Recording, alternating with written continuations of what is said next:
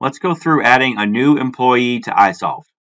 First, log into your account at papertrails.myisolved.com or by visiting papertrails.com and clicking the login icon in the top right. Navigate to the menu on the left side of the screen. Under Employee Management, click on Quick Hire. First, fill in all the employees' information, including their hire date and employment category. Next, under the General section, this is where we'll fill in the first and last name of this new employee, the employee's Social Security number, and we'll enter an email for access to the self-service portal. We'll want to make sure that the checkbox is checked off to make sure that they have access to self-service.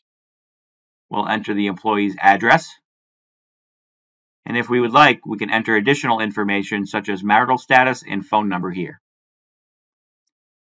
Let's navigate down to salary information and input the employee's pay group. We'll select a type of pay, meaning whether this employee is an hourly or a salaried employee, and then we'll fill in the salary or hourly rate for this employee. Alternate rates of pay may be added here as well if certain employees work multiple positions with different rates of pay for each position. Navigate back to the top into the second column. Here, we'll provide information including the employee's division, department, job, and more. Under the tax location category, we will choose the residence and work locations for this employee for tax purposes. Under the federal income tax section, we can select the filing status from the drop-down menu. We can then enter the number of dependents and any deduction amounts for this employee here. We'll go ahead and repeat this process for the state income tax section as well. Finally, let's enter the employee's direct deposit information at the bottom of the page. Under the status drop-down, select Active. We'll then choose the correct type of account for this bank account.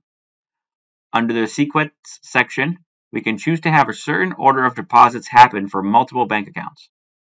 If we're using just one direct deposit account, let's select Remaining Net. We can then enter the bank routing number and account number here.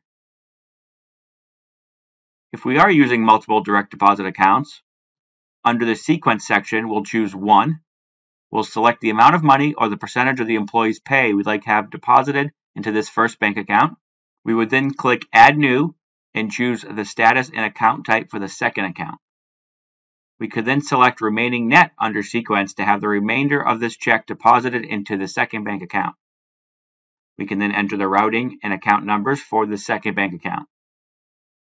If we need to, we can continue to add additional direct deposit accounts by hitting the Add New button. Once finished adding direct deposit accounts, we'll hit the Save button near the top in the black menu bar. Your new employee has now been entered into the system, and they will receive an email shortly to set up their self-service account.